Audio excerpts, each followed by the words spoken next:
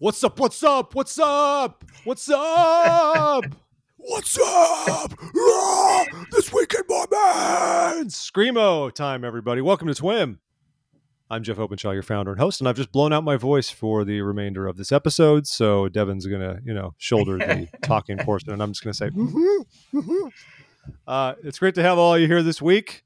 Very excited. Lots of interesting news this week. BYU's in some hot water-ish over Title IX issues and LGBTQ students. We've got some Pacific Island nations going into lockdown. A bizarre documentary alleging that some of Joseph Smith's closest associates actually murdered him because fighting.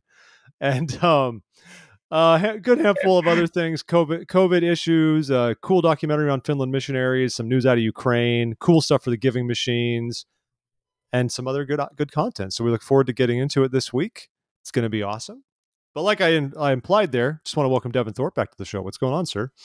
Hey, it's great to be back with you. Thanks for having me. Since the last time I was on, we moved to Florida. And so I'm enjoying the winter without snow. Floridians this morning went into a bit of a panic because there was frost on the ground in some parts of Florida. Oh, my God. Not in my neighborhood. That kills the orange crops, Devin. Yeah, okay. I guess it's bad for the crops if it gets real cold. I think it only got down to like 31 or 32 degrees. That's cold though for it's unusual for Jacksonville, not unheard of for Florida. How do you now? I know you kind of were just. I don't say you threw. It's not like you threw a dart at a map, but I know you didn't have any pre-existing ties really to the Jacksonville area. Just kind of zeroed in on it. Made sense. So how do you find Jacksonville, Florida, now that are starting to spend some time there and make it your home? The best part of Jacksonville for us, quite honestly, is the church.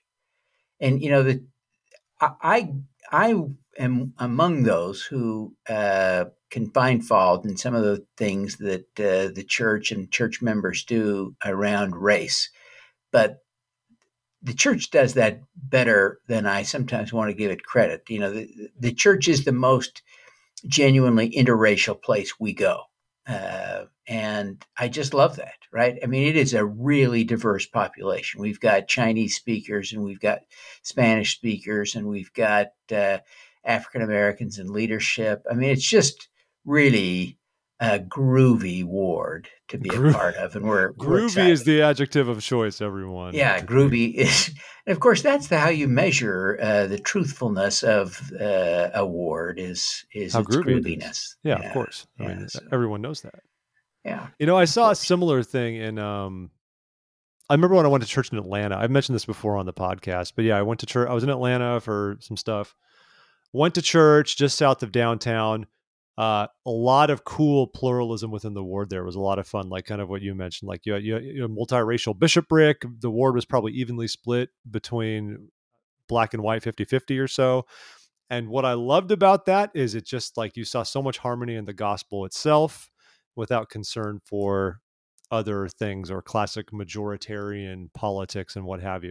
And it was cool. There was just great vibes there. I mean, I only, stopped in basically just for sacrament meeting, but it was a terrific ward. Everyone was super friendly. Big shout out to all you fine folks, whatever ward that was. I enjoyed my time there. I wonder how long it'll take them to figure out that Devin does TWIM. I don't know if anyone in my old ward ever figured out I was doing TWIM. So I could live in Florida for 20 years, maybe. No one would ever figure it out. They'll never know. For a bit of trivia for our listeners, Jacksonville, everyone, is actually the biggest city in Florida. People don't think, probably think in Miami or Tampa, but because Jacksonville consolidated the entire county around it back in like the 90s, it is both the largest city by population and the largest by geographical area in the entire state. It's the largest geographical city in the country. Yeah, it's humongous. And it's about the same size as Salt Lake County, by comparison, for some that are more familiar with Salt Lake County. Okay. And of course, Salt Lake County has, 24 municipalities? Probably around that, And Jacksonville has one municipality. But I actually think there are multiple counties that are included in Jacksonville. It's in the whole metro area. Yeah, I mean, it's bigger. Yeah. But with that said, because Jacksonville has subsumed the entire county, it might be the biggest single city, but as a metropolitan area, it pales compared to Miami, Right. Fort Lauderdale, Tampa, and all that, which have a Yeah. lot more sprawl. Well, I like talking authoritatively about a place I've never been, so thank you for humoring me about that. You're kind of in the South. You're in North Florida, but I'm sure culture there's a Yeah. little more Southern than. Yeah. The farther north you go, the farther south you get in Florida. So yeah, we're right up there near the Georgia border in the heart of Dixie. So. And now there's only one Dixie after what That's they've right. done down No there in more southern Dixie in Utah. Yeah. No more. Cool, man. I'm glad you're enjoying yourself out there. Yeah, Living the we are. dream. We are for sure. Living But the I'm dream. excited to be here talking about TWIM. Yes, but specifically about TWIM, not about actual Latter-day Saint news, but let's talk about the podcast, what it means to Okay. you, the emotions you have Yes. around it. So like we said, a lot has gone down this week, all sorts of interesting things. And goodness, I don't even know where to start. I'm actually going to start off with one of our favorite joint countries, my friend Kiribati. We once did an article called How to Pronounce Kiribati, which reads Yeah. like Kiribati, if you've seen it. I remember they did a Survivor there, I think, one year. And I swear, even on CBS, they said like Survivor, Kiribati, because nobody knew better back then. Yep. So Kiribati was one of the world's last COVID-free places. Remember, it's a series of atolls and whatnot in the Pacific. We're getting a temple there. It was also one of our oft-predicted temples in Tarawa, the capital, pretty densely LDS of a country. But now Kiribati is under lockdown. Of course, you might be wondering the Latter-day Saint angle here. Like, that's unfortunate. This country's held it off for 2 years and change now, but now they're under lockdown, specifically because a flight landed from Fiji last week, about a week ago, was the first plane to arrive since the country reopened its borders. Okay, so the reason they haven't had anything is this is a country that is also reliant on tourism and everything, but they have just not let outsiders in.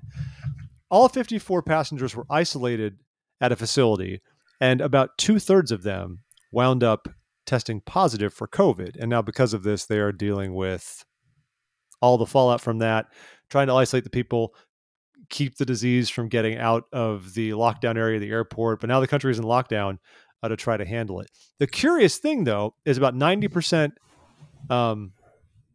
Sorry, this is the Kiribati population, but they did say that a good chunk, basically, I think everyone on the flight was already vaxxed, double vaxxed. Everyone was quarantined 2 weeks in advance, and everyone tested negative 3 times at several intervals throughout the days. And the flight, way to bury the lead, Jeff, the flight was chartered by the church.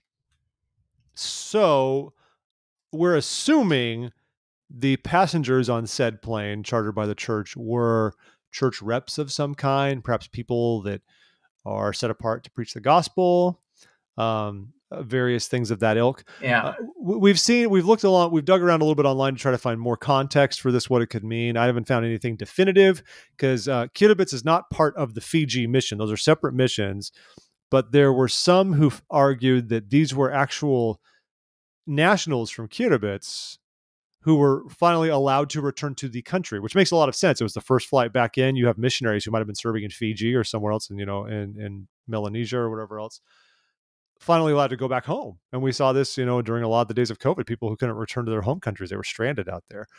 So the church seems to have, if that is the case, whatever it may be, the church seems to have been following all the appropriate processes. But Omicron does what Omicron does, right? And yeah, it's crazy how pervasive Omicron has become, right? I mean, it's just absolutely nuts, reaching beyond, I can't count the number of friends anymore who've been, vaxxed and boosted and got Omicron. I keep tripping all over them. The good news is I think we've peaked, and I'm hopeful that what will emerge from this is that this will serve as the final wave of vaccination in essence, as everyone kind of has either been vaccinated or got sick or both, and that should leave us in maybe a mode where we can go back to more normal after this. So let's hope that in 60 days we're done. Maybe. I read some other, of course, and this is the thing, of course, with all of COVID. Everyone's like, but I read this, Yeah. right? And Yeah. part of that's Right. science, everyone. Part of it's because we keep learning and evolving and applying what we learn. That is the nature of Right. science. Yeah. I think it's kind of cracked me up that people expected the CDC to have all the answers unflailingly and never Two change years course ago. back Right. in March 2020. Like, no, like this is the thing that we've had to figure out, and we're still figuring it out. But I saw some research that wondered whether the opposite would happen, and Omicron would make us like weaker for the next variant that might come through, and then we'll have bigger problems unless we get vaxxed. I don't know, and I don't even know Yeah. if you get the Omicron variant, will it still provide you with the same level of antibodies as you might have gotten with Right. a rougher case if you had Delta or something else. Yeah. But That's a good point. we don't know Yeah. everything yet, and Yeah. that's all we can do is hope. And folks, once again, we just want to remind you here, just to encourage this. Vaccinations are a good thing. The church is behind them. Lest you think we're making this up, church is behind them, very clearly Right. behind them. Pro vaccine, pro us getting vaccine, pro you getting a vaccine, in as much as your health situation allows for it. Okay, I mean, Yeah. so the church has And there gone out are of its way very saying, few people for whom health situations don't allow it. Right. It's yeah. And if they yeah. do, fine. And I get there's concerns about your kids and things. Okay, whatever. But get that vaccine. Yeah. Take it seriously, people. Even if Yeah. yes, you can get Omicron even with the vaccine, but you're still better off with the vaccine Oh than yeah. without. Full I end think end of story. that's one of the key Omicron mysteries.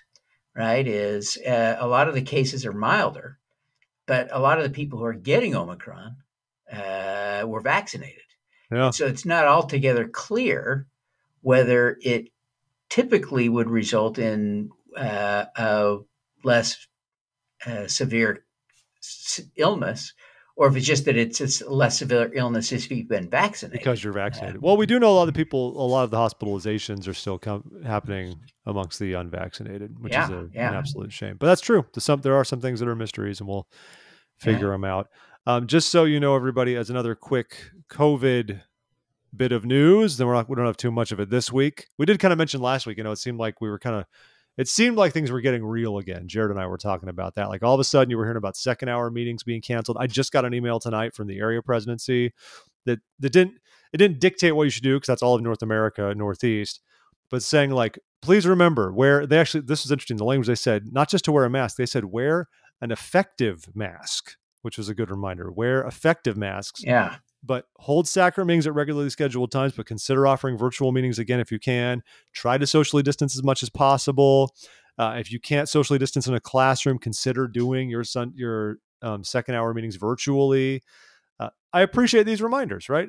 But Yeah. it's easy to feel like we're backsliding after all the progress we've made to try to kind of get normal again. And one area where this has also been affected a little bit is temples. Jared mentioned last week on the pod that the Idaho Falls Temple had reduced capacity. They said they can only fill endowment sessions to about 30% of capacity. And that, of course, made it harder to get in. The church is tracking that because of the COVID-19 pandemic and the complications therein. They sent a quick statement out on Friday last week, reminding people that temple capacity is still limited and can be potentially getting more limited in some areas. And so if that's the case, don't just assume you can quickly make a temple appointment, whether to go do whatever work you are looking to do. Plan it out as best as you can and schedule it far enough in advance, because this is a straight up classic just scarcity issue, right? So demand Yeah. is higher than supply in terms of temple availability. So this is just a good warning from the church. Just consider that if you're planning on going to the temple. Do not So, assume you can just say, let's go to the temple this weekend, and that it might be available to you. Like, so take your Jeff, time, make a plan. do you think the church will keep scheduling temples after COVID? Will this become the new way we do it because the church likes it so much? Or do you think it bugs the crap out of the temple administrations and they want this to go away more than we do? I don't know. I mean, because it depends on the temple. There are a number of temples where you've had to have a reservation for years, and a lot of smaller Oh, ones, right? That's, I okay. mean, I guess folks in Utah and some more heavily LDS areas might not have dealt with that as often. You're used to capacity, you're used to just knowing what time sessions are and showing up to do them. We've had that in DC for a long time, but back home in Newport Beach, for example, is a smaller temple. No, if you want to go, you call in advance, you make sure they had room, you put your name on the list, and you go. You don't just show up for a session. And all the Hinckley era mini temples function that way as well. So it could be a time to sort of permanently shift over to that. Maybe, I don't know. Maybe Yeah. that's a good question. It makes Yeah. it easier to manage capacity and all Oh, that. yeah. It would be. But it is more, it's more It, administrative work though, right? it Yeah. should eliminate getting to the temple and discovering your session is overbooked or, overcrowded, and you Yeah. can't get in, and you've got to wait an extra hour to go. And in these, like in the Salt Lake Temple, where traditionally there's only a session every hour. Oh, In the only a in the session every hour. Is that all? Yeah. You poor people. Oh no. Oh no. Yeah, well, of course, that's compared to some of the other Utah temples where you can go in a session every 20 minutes. So, Yeah. Well, and it depends, and that goes back to part of the reasons for the renovation of the Salt Lake Temple. We are losing some of its pioneer heritage, and I'm sad live sessions will be gone. But the idea is to increase the capacity of that iconic building because it lags, or it's lagged behind other Utah yeah, temples in what it can offer in terms of capacity because of that. yeah, I mean, you go to Jordan River where you've got 6 endowment rooms surrounding a celestial room. Those are the ones that could just crank them out, just boom, boom, boom. I yeah. mock it, Well, but DC can do sessions frequently like that as well. They just have, because we have a similar layout. yeah. DC is still my favorite temple. Come up for Yeah. the open house, buddy. End of April. I got to do happening. that. I really should. It's happening. Yeah, I love that temple. What a great temple. Wow. Wow. So Tonga, what a tragedy in Tonga, and I think we're just beginning to figure it out after this huge volcano and the ensuing. I want to say tidal wave. What is it? It's a tsunami. Right? Tsunami. The word that was escaping me. But yeah, what a tragedy. And you reminded me that it's the most LDS country in the world in terms of percentage of Mormons. And I've got some dear friends from that community, and it is just terribly tragic. So what's happened? Tell me more. So the church is helping out and helping to organize some of the relief efforts. What else is going on? That's the main thing. I think the church is. I'm assuming the church will be involved there regardless, but I guess it's extra symbolic when such a large percentage of the country is among the. I was going to say among the faithful. We don't know if they're among the faithful, but they are among the records of the church. Yeah, that's right. They're faithful. Yeah. So there are 174 units in Tonga, which is a lot for its population. I mean, Tonga's holy cow. I mean, Tonga's population is 105,000 people. Oh, wow. And you said 100 and how many units? 174. So, yeah, that's a lot of units. Yeah. A lot of units. Yeah. And when you break it down, I mean, gosh, yeah, that's crazy. I mean, that makes a ward number larger. But when I think about it, that instead of saying like, the typical ward has, well, at least in, I guess, typical in North America, you might have 400 to 500 people on the rolls, maybe more than that somewhere like Utah, and then a certain percentage of them are active. But we were talking about here, I mean, 140 or whatever you said. That's like 174. 7 divided by 1. So, I mean, that is 607 Tongans per ward. Period. Not just like church members. Like that's dense. Yeah, that's a lot of. You're right. That's crazy. There's a lot of. But some of those are probably small branches with a couple dozen members. But still, part of what that means is that the church really is a huge part of the infrastructure. It's like Utah in a way, where there gets to be a bit of a blurry and sometimes controversial line between government and church because of the interrelationships there. But do you think that's going on in Tonga? Is it? I bet it is. Yeah, it's like the Utah. State I bet the church and the government. I bet they talk all the time, and they coordinate activities, and they share burdens, and they, et cetera, et cetera. Wasn't it? I should know this because of the years of doing this show. Wasn't it many years ago? Wasn't it a prince from Tonga who was getting baptized, and his family was like disowning him about it? Oh, I don't remember that. Wasn't that a thing? Now I got to look it up. Vamp. Now it sounds like a great Disney movie.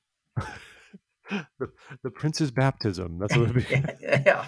Yeah. Tongan prince was baptized despite his father's protests. So Majesty King Tuopu, the second son, Prince Ata, was baptized a member of the church. This was this crazy thing where I think Prince Otto was like stateside, and they'd sent handlers like to the U.S. to go get him and grab him. It was the whole thing. This happened around 2015. Wow. All right. Okay. We have to talk about this. This might be my favorite story of the week, and I love that I spend my time actually doing my due diligence on it. So there's a new documentary out there, everybody. The documentary is called Who Killed Joseph Smith? You might be saying to yourself, I thought we knew that. It was a mob that no one got convicted of doing, right? Right? Wrong, says a man named Justin. What's his name here? I forgot. Justin. Is it Griffin? Justin Griffin, who describes himself as a Carthage researcher. And I think this is a very clear label, because if you called yourself a Carthage historian, you would have people like, we'll get to it, Jana Riess, PhD types, coming at you hard for daring that you are following proper research methodology and proper academic rigor in your work. So you're just a researcher. That's like me. Like did you know I'm a Chester A. Arthur researcher, Devin? Because I read a Wikipedia entry about him once. It was very interesting. And so I and like-minded Chester A. Arthur researchers get together and posit what is really true about Chester A. Arthur. Were the large sideburns real? Were the mutton chops real? Who knows? Yeah. So this is this thing. Jana Riess is... It's just the same philosophy, right? His same research quality, right? It's do your own research about whether or not vaccines are safe, whether the world is flat, right? It's do your own research. And I hate to do this, right, but I looked up Mr. Justin on the book face, and other than his passion project, which is this, he posts many things that are also of the ilk of, I have done my own research, and this pertains to things such as, public health crises, public schooling, various things like that. So I don't feel like that's totally fair, because I'm essentially painting him with his other activities as a dubious actor involving this one. So we can judge this strictly on its own merits, and I think that's going to be fine. Yeah. So, Jana Riess wrote an article about it where she just ripped it to shreds. I almost thought she was too mean in a way, because after watching it and reading her stuff, I was like, she's just kind of getting on him for like faux pas and little slips of the tongue and random stuff that doesn't matter as much. I'll stand by that, but I won't stand by the documentary, which was at least interesting, I thought. I mean, it was amateur. It was amateur hour in terms of how it was made, but was. But you had a better way to describe it, Darren. How did you describe this beautiful documentary? I don't remember how I described it, but it's a load of crap, I think. What did I say? But, you said it was pure crap. So the gist of it, I want to hear. I know Devin knows a lot of things about this church history and stuff, and I try to know things. But the argument, so he spends like 2/3 of the documentary going over ballistics, which is important. Okay, the story behind the ballistics is basically like the narrative we've had as a church doesn't gel with the actual wounds upon those who were injured and why it would have happened this way. I think that merits research. That's fine. So he spends a lot of time on that, a whole lot of time. Then a lot of time investigating other people's popular theories and what works and what doesn't. And then he finally presents us with his own theory. And his own theory is that Willard Richards and John Taylor killed Hiram and Joseph. That is his plan, based on the entry and exit wounds on Hiram, for example, some of which, again, okay to consider how that might have happened, which makes sense. But his whole rationale is basically like the damage to their bodies doesn't work with like the random videos we've seen at church, which I'm like, yeah, okay, it's like dramatization, so okay, whatever. Yeah, and which I know people can take as gospel and can take literally, so that's fair. Yeah. But then he's just saying, and the apostles had infighting, so clearly they just had to gun him down. And the reenactment of this final moment is like... It's chaos. It's chaos. I love that they've got squibs all over the place. Basically, this scene that they shot would actually make this documentary rated R if it went through the MPAA for gore, even though it's like Birdemic levels of cheaply done, but it would be. Just consider that part's kind of funny. Yeah. So that's what he believes. That's what he believes. Yeah. Devin, tell me about your feelings.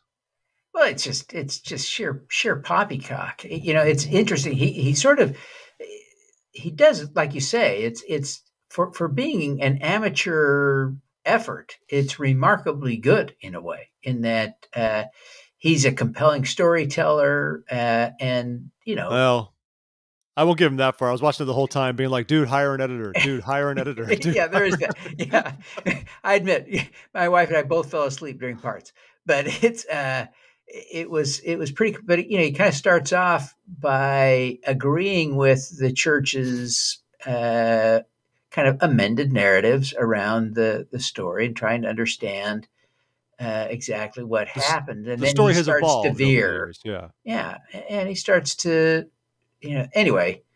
There's some examples that I Just like way just deep so into it. Way deep into it. He offers up some painting that I think is that shows two sides of the door, basically like the mob on one Yeah, side and the others it's a on there. beautiful painting. It's a beautiful painting. And the painting seems to depict the classic story of like Hiram's right in front of the door and gets shot in the face, that kind of thing.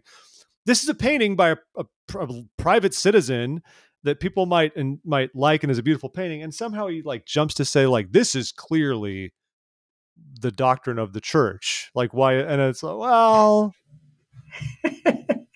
and it does. He's backpedaling from what he says before because he recognizes that we've evolved a little bit in what we present. Like we if he references saints as sort of being the definitive story of it, and it seems that we can get behind a lot of the saints, for example. I guess a lot of people now don't believe in the whole John Taylor watch bit of history that his watch Yeah, was shot. He uses footage of him taking like a 22 and shooting a pocket watch, saying, yeah, you see." Anyway, it's I spent time watching this. I spent hours of my life watching this, Devin. I did yeah, this for all of you listeners. I actually will link to it or embed it or something, but I don't know. Watch it and tell me what you yeah. think, especially those of you very well versed in church history. I would enjoy seeing that. Yeah, it's. I think it's important for people who watch it, though, to just recognize that it's poorly documented, and it's like so many conspiracy theory kinds of movies. There is a pretense of research and a pretense of authority, and a pretense of research, and yet there are no authoritative things. And his story in the end, he leaps 1,000 miles from all the evidence he creates. He creates evidence and consensus around a couple of facts that vary from the John Taylor and Willard Richards versions of the story from the 1840s and 1850s, and then he leaps, like I say, 1,000 miles into this pure conjecture. And so you just have to remember as you're watching this guy has no credibility, right?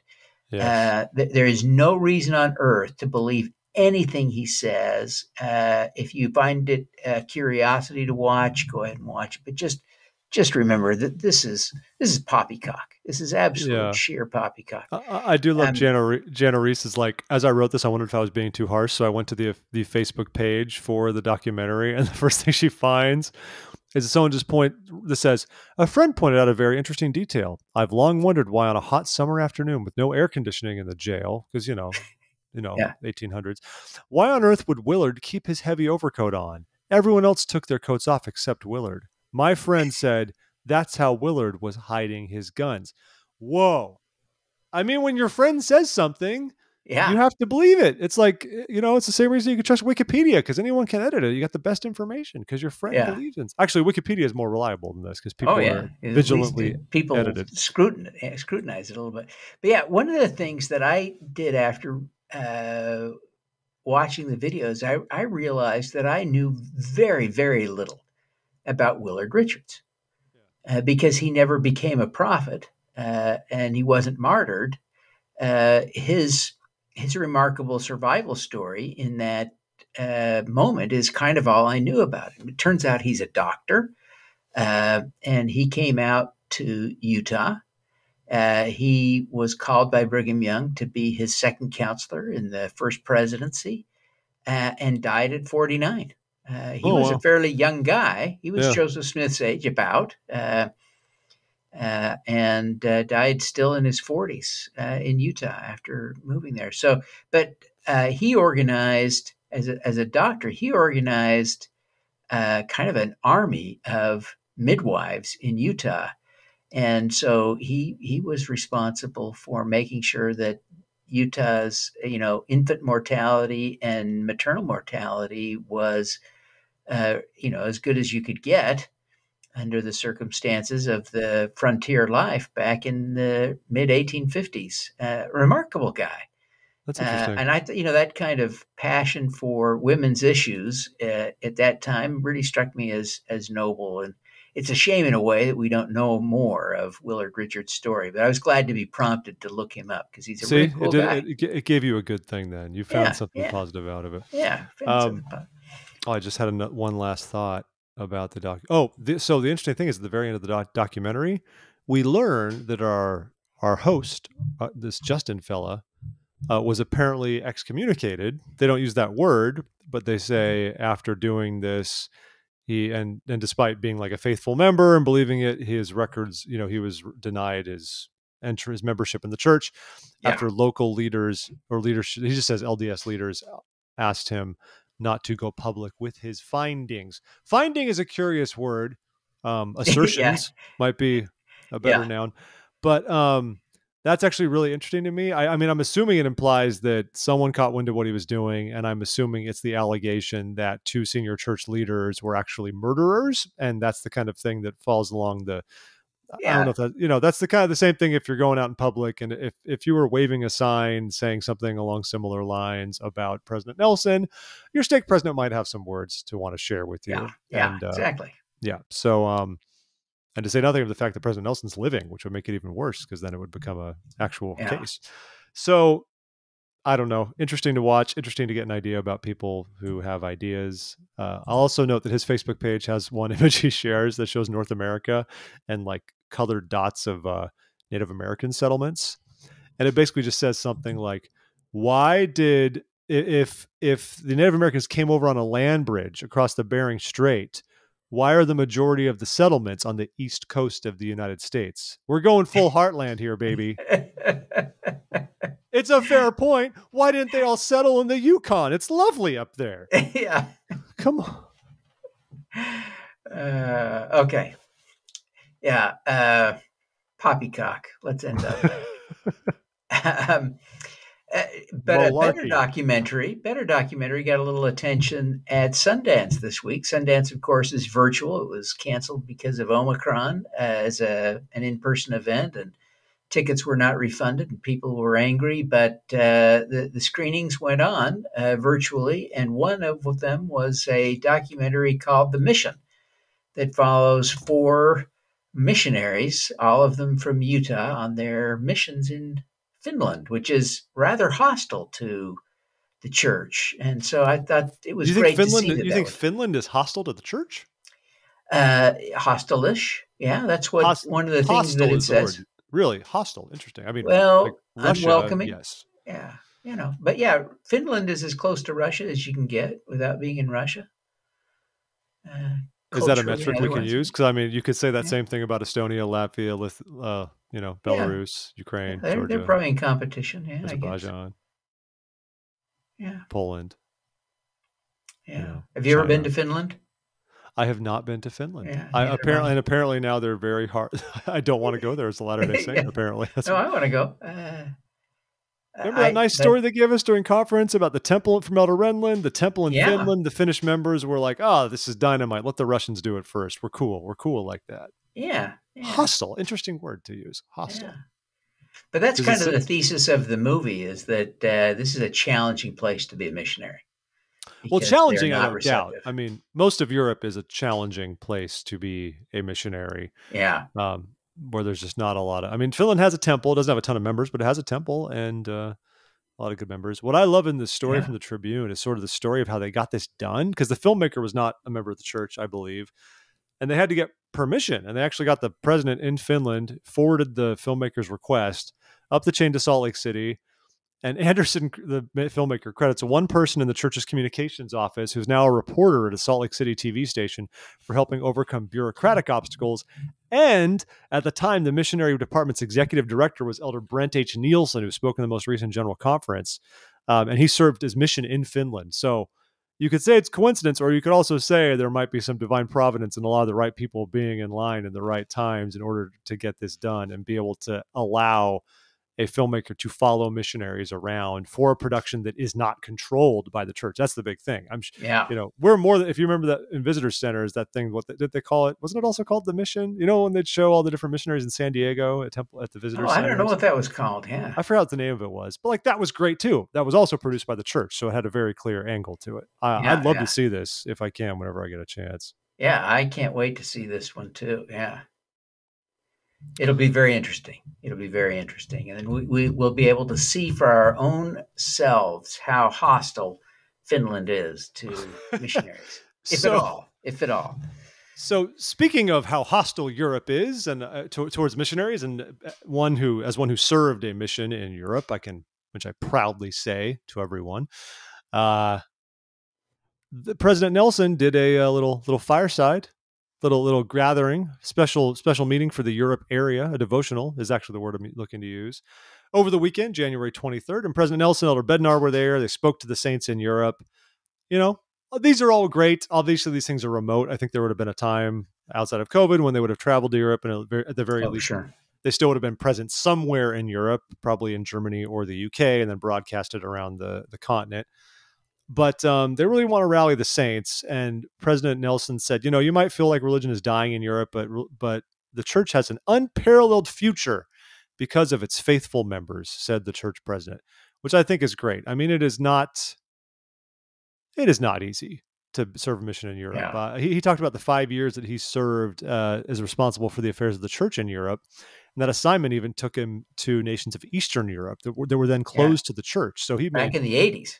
Yeah, he made 26 trips to Europe. He said, I love this quote. He's like, I walked your streets, sometimes pulling my suitcase through deep snow, met with many government officials, most of whom were not initially welcoming, and had my soul lifted by your magnificent art, music, and culture. During those 5 intense years, the countries of Bulgaria, Czechoslovakia, Hungary, Poland, Romania, Ukraine, and what was then Yugoslavia were miraculously open to the preaching of the gospel. And then approval from Russia followed in 1991 because, of course, the Soviet Union fell apart because communism's a failure. So, yeah, good times for this. I told Devin I kind of laughed just using the line unparalleled future. I'm like, that could mean a lot of things. That could mean the church is going to grow everywhere else and they will be unparalleled to you where it is stagnant, which I certainly hope is not the case. But it's good to pump up the saints here in Europe. Most of the messages, I read the recap. I didn't watch the speech, but I read the recap. A lot of the message seemed to be focused on helping the saints there buck up a little bit. It seems like not despair almost in a way. Yeah. And I've really developed this view of the future. We love the prophecy of Daniel that the church will roll forth like the stone cut without hands and all that stuff. And in so many ways that has happened, right? And I think a lot of us expect that momentum to continue. And yet there are also scriptures that talk about the saints as like salt or leaven. And you think about how little a yeast goes in bread or how little salt goes in a meal compared to the weight of the meal. And you realize we scatter a few saints around the world and we can accomplish the mission. We don't need to convert everyone in so many ways. And quite literally, our temples are for that, for those we don't reach. But in terms of bringing the world together and unifying, maybe we don't need to have a Tonga level penetration or a Utah level penetration of the gospel in every community in the world. It may be very European. Maybe that's why. They've surprisingly announced more temples in Europe over the past few years. Are we just kind of saying like this is going to happen when everyone's dead? So we just need to get the temples built. We got a lot of work to do. So they can do it. The one thing to bear in mind, and President Nelson noted this: Europe's the church there. Yeah, it exists. It's okay. Like you've got members there and everything. But at the same time, the church as it exists today globally would not exist without the European converts of the 19th century and without their faith and sacrifices, without them coming over and crossing the plains and going and settling with the saints in Missouri and, of course, later in Utah.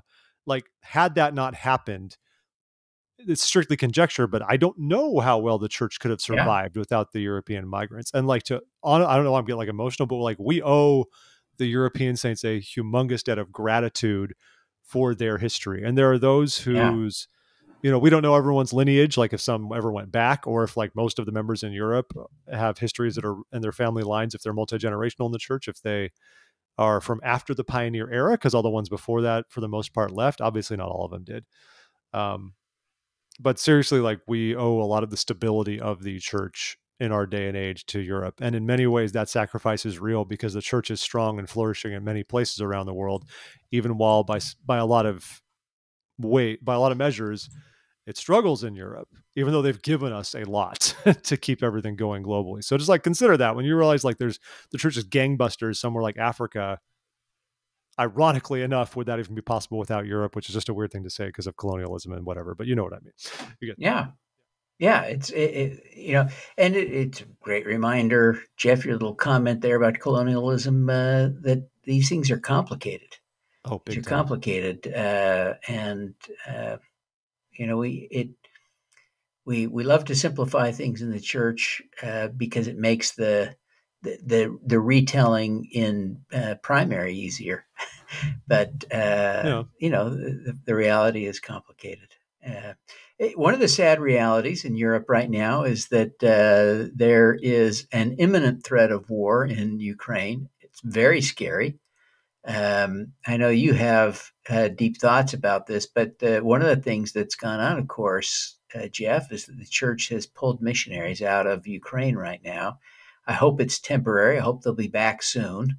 Yeah. My gosh, we should all be praying, as the church has asked, for peace in Ukraine, because it's really a scary time right now. Yeah.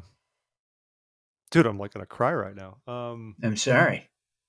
It breaks my heart. I've spent time with the Ukrainian people, and I've seen the incredible faith of the membership in Ukraine, which was I remember one of the first things I noted in my journal, like after being there for a week or two or something like that. And I just said, like, there's something different. Like the Lord is somehow prepared this country differently than elsewhere. And I know, and they were pumped up, like they had the first stake in the whole entire former Eastern Bloc, to say nothing of just the former Soviet Union. But the faith I saw from the members there and their attitude was just remarkable. And that doesn't make them better than anybody else, obviously, or anything like that. But it just something felt different. And you could tell the church was invested in Ukraine, really. Like the work was going well there. We have a temple there, the first temple built way out in Eastern Europe, and the first temple in the Soviet Union, former Soviet Union. Even the buildings they had there, like nicer, newer buildings, like the church was investing in physical infrastructure in Ukraine. When I served my mission in Spain, and the church had been there for 40 years, and I didn't see that level of investment, and there's something to be said for when it's just newer, when it's a newer time that you've been in a country and, everything's newer. I get that. But, Yeah. I marveled at them and, just the people there at large. You have a people in Ukraine who have twice had a democratic revolution just because they want a better, freer life. And they've never even said they don't want to have a relationship with Russia. They just don't want Russia to control them. And now they're on the brink of Moscow deciding that we don't care. You are our vassal. End of story. Yeah.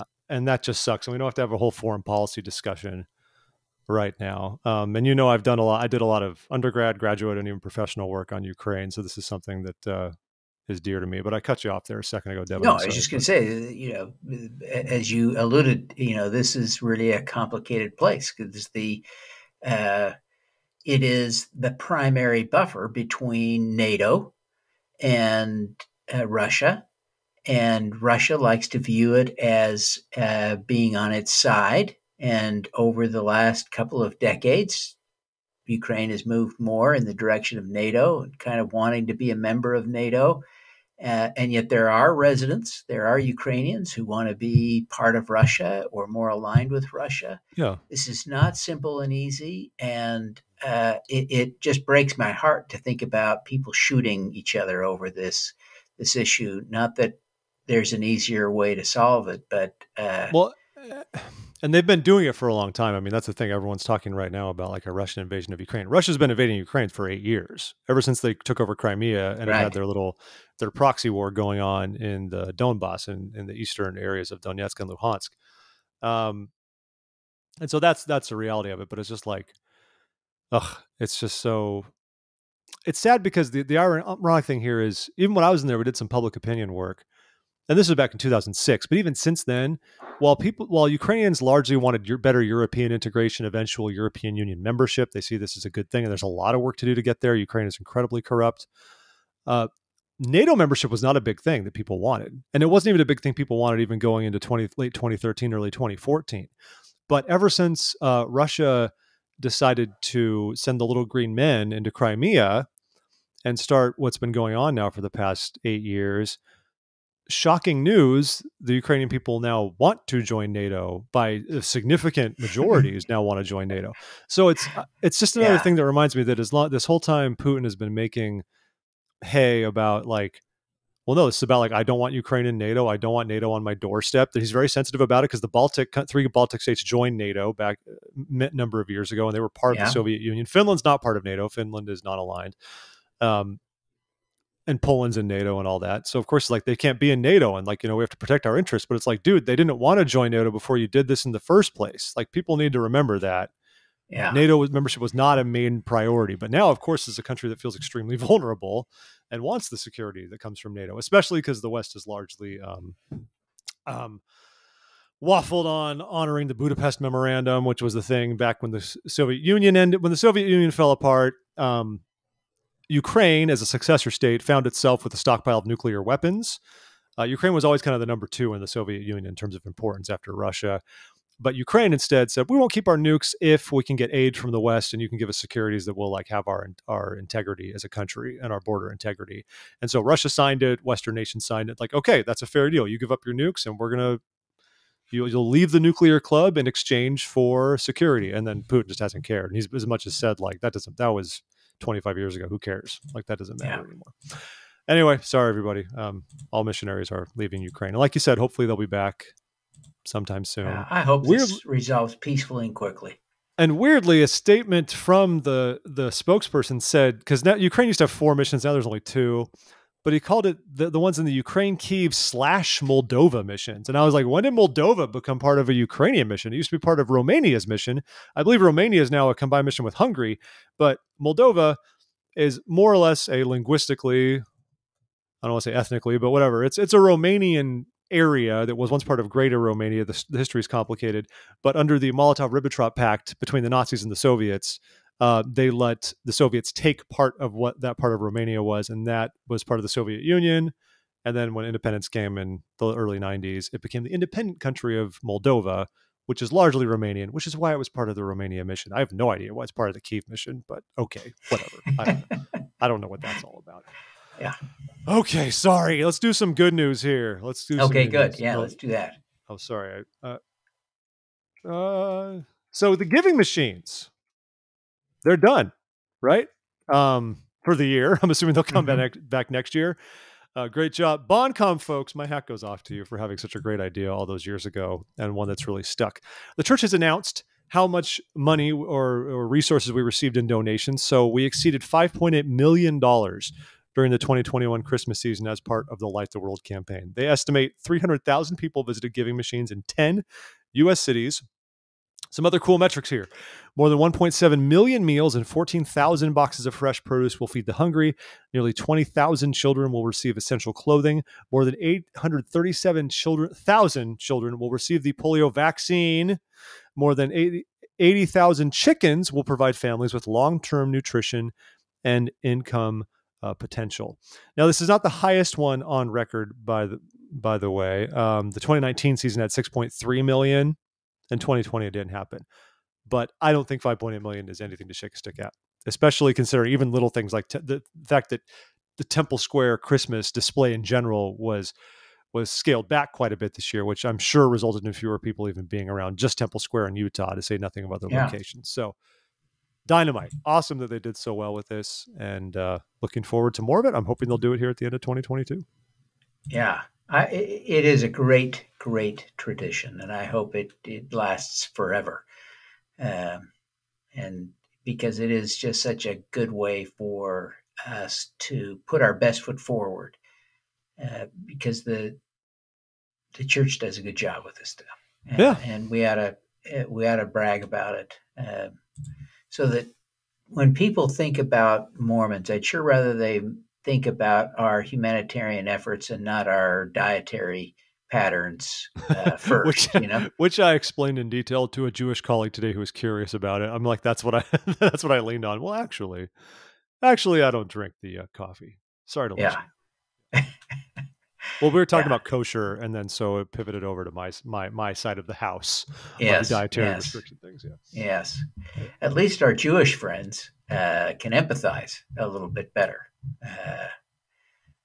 than a lot of our other friends. But speaking of interreligion, ecumenical thoughts, the church published this week a brilliant, and I'm excited about this, new pamphlet called, what is it called? Muslims and Latter-day Saints, Beliefs, Values, and Lifestyles.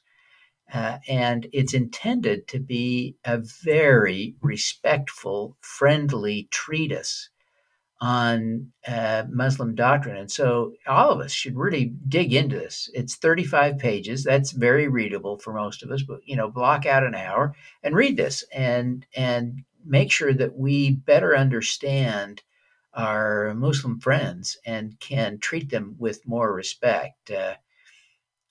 I suspect my personal read on this is that part of this reflects a desire by the church to end some of the anti-Muslim beliefs that have crept into Mormon culture in the last decade or two. And I'm thrilled to see that. I know I've had lots of Mormon friends over the years say very, very mean and intolerant things about Muslims, and I am just thrilled to see the church stepping into that and squaring off with us on that to get us on the right frame of mind. I think it's very important.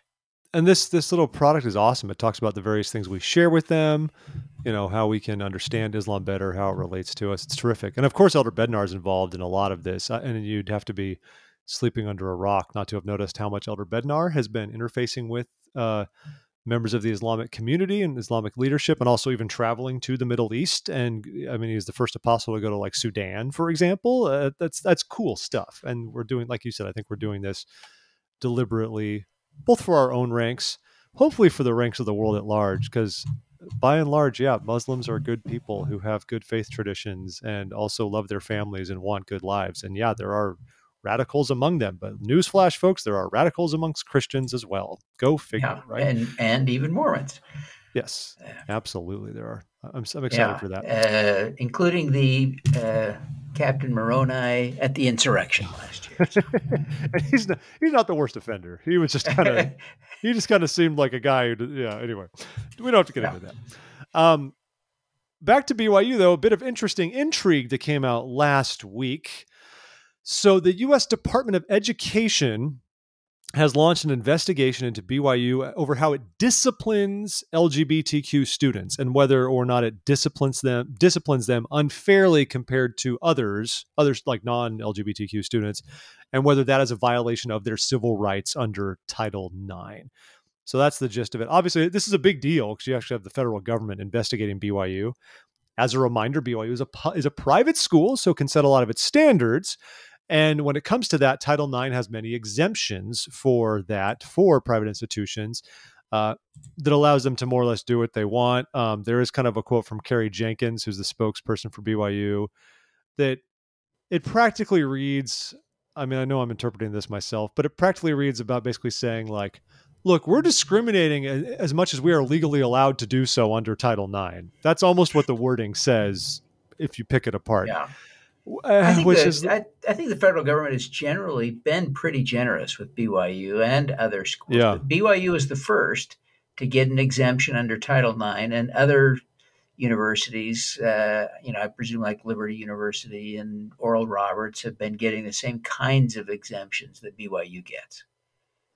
Yeah, so this is a thing that's happening right now, and we're reminded that BYU can set a lot of these standards, and that's it's private property doing its thing. It's just interesting this is happening in the wake of last week when we talked about BYU updating its protest policy as a response to last year's Light the Y incident that happened. So we'll see what comes of this. I've seen some wondering whether this could mean BYU could potentially lose accreditation. I mean, it could, but losing accreditation is a very complex, kind of labyrinthian process that isn't just going to happen like on a whim just because the Department of Education takes issue with Title IX violations. It doesn't just happen like that. There's little risk of that, even though there's been a lot of questions about that.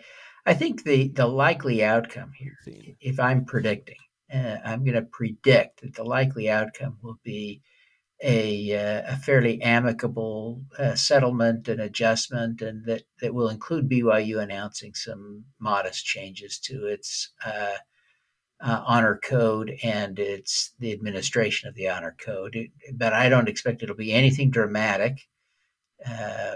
But I think that's what will happen, is that the church will work with the Department of Education or the Department of Justice or whatever and work this out but make some additional accommodations to make everybody happy. But then there'll be the bigger scandal when you find out that LaVelle Edwards didn't die of his own accord. He was murdered by Kevin Worthen.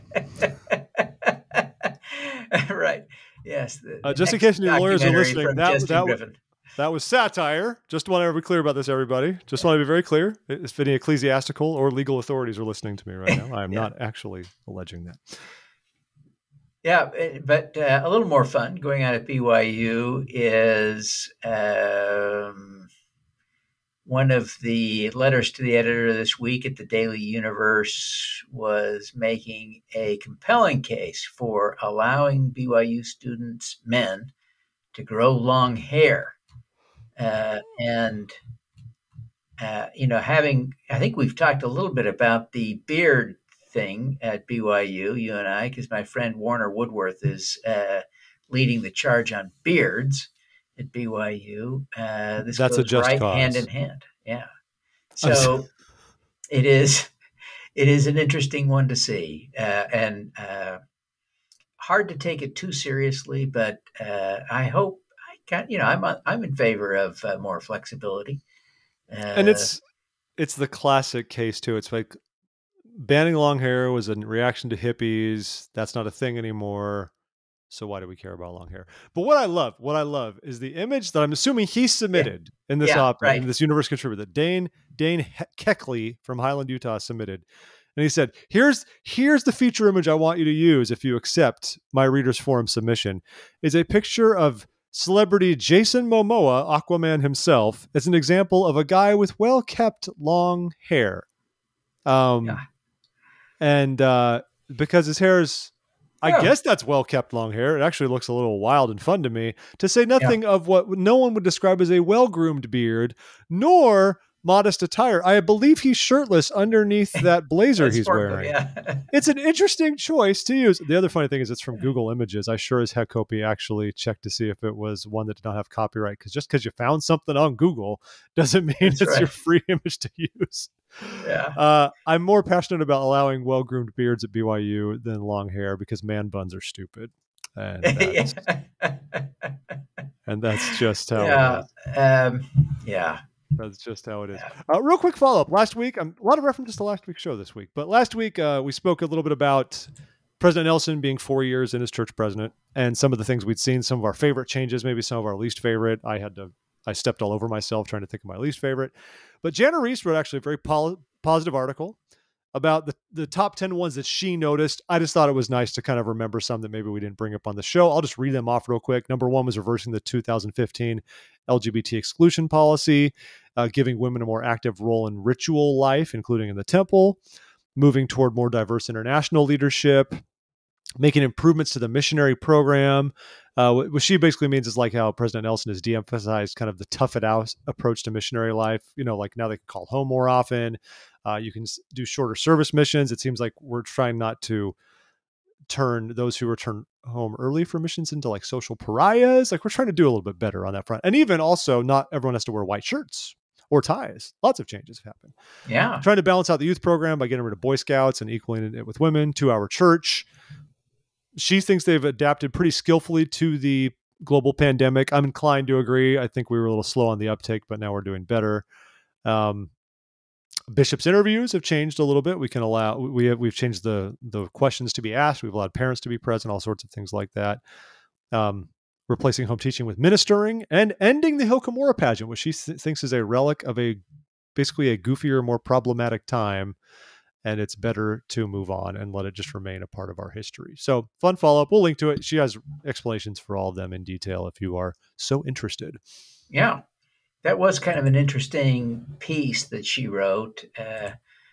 Fun to think about. I'm sure everyone has their own top 10, or at least their top picks of the things that have happened since President Nelson was called. But it's interesting.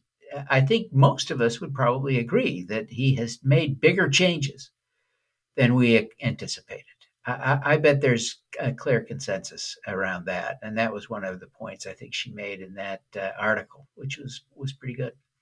I agree. I think it was also under President Nelson that we could start getting reimbursed for church expenses direct to our bank accounts. No more checks. Oh, yeah. That one flew under the radar, folks. But who wants to get a physical check cut from your ward clerk when you can just be direct deposit? Come on. It is awesome. So nice to be able to do that now. That is a great point. And that was really nice to get that done during COVID when some of us didn't want to go to church. Yeah, when we're attending virtually. So that's cool. Let me just mention as we get close to wrapping up here that RootsTech is coming up March 3rd through 5th. It will be all virtual this year. It's a huge conference that is done on family history that the church organizes every year, and it will be virtual this time. Elder Suarez and his wife will be among the keynote speakers, and that was announced this week. But that's March 3rd through 5th. It's free and virtual, so we can all go. That's cool. And it'll be cool to, get the agenda and pick out some sessions, even if you don't want to go to the whole thing. Virtual conferences, I just think are great. Think about this. Instead of having to go to Utah from, whether that's California or Florida or wherever else, now you just dial in and you can pick up 2 sessions and be really blessed by that instead of deciding how you can't afford to go to Utah for a week for the conference. So really great. I'm excited. Now, Devin, you seem to be passing on the final story. Are you trying to skip this deliberately? Well, there was that little bit about our pro-COVID House or legislature in Utah. That's the best label I've ever heard. Our pro-COVID legislature. Yeah, it's just crazy. But the state obviously delegates some authority to health departments in the state of Utah. But last year, they created a law that allows the legislature without, and this is important, without the confirmation of the governor, to repeal or revoke a health department action. And so this really unusually right-wing legislature, far righter wing than Utah's populace. Let's be clear. It is not representing the mainstream of Utah. It is representing the right wing of Utah. Horribly gerrymandered districts, grossly misrepresentative, but the Republican-led legislature showed up ready for COVID. So the Senate president told people he was didn't have COVID, despite having tested positive twice. Twice he tested positive. He obviously did have COVID. Showed up, shook hands with Elder Gong, and and of course, no one was wearing masks among the Republicans. It was a pro-COVID celebration the first week of the Utah legislative session last week. So absolute mayhem. That's my take on that. I did skip it because I didn't want to say that, but you forced me. I had no goaded choice. You. I didn't mean to, Devin. I wasn't. You went off. I was merely just going to say, hey, so the president, Stuart Adams, who's a member of the church, even though he tried to backtrack, tested positive, and then he's shaking Elder Gong's hand when he's got COVID. Elder Gong's had COVID back in the early days, back in the early times. Yeah, I wasn't going to say as much as you did, Devin. I was just going to cover it, factually, the news being that's news. Right. But now you got my take. But now Devin has declared Utah was having a pro-COVID legislature. So that is our positive note to end on, everybody. Thanks for taking the time to listen to This Week in Mormons. You can find us at thisweekinmormons.com. Every single, all the articles we mentioned here are linked with the post for this episode. And please join us on social media as well. And big shout out to our patrons on Patreon, patreon.com/thisweekinmormons. You people keep this show running. You keep it financially feasible for us to continue making this program. And for that, we thank you immensely. If you want to join the fun on that, chip in $4 a month, please go to patreon.com/thisweekinmormons and join the fray. That would be super, super awesome of you. But thanks to all of you for listening. Seriously, we can't do it without you. Much appreciated. Devin, thank you for your fine time, sir. And I hope you continue to enjoy your time down there in the Sunshine State, DeSantis country. Heck yes. The Freedom Peninsula. Hey, I've joined your ranks now. I've got a Republican governor now too. Woo! Party time. Living the dream. As of last week, we're partying hard up here. Congratulations. Thank you kindly. It's always fun to have a little bit of pluralism everywhere we go, right? Whether that's church or in life. That's our takeaway. Right. So thanks for listening, folks. Have a great week. This has been This Week in Mormons. That's Devin. I'm Jeff. Take care. See you later.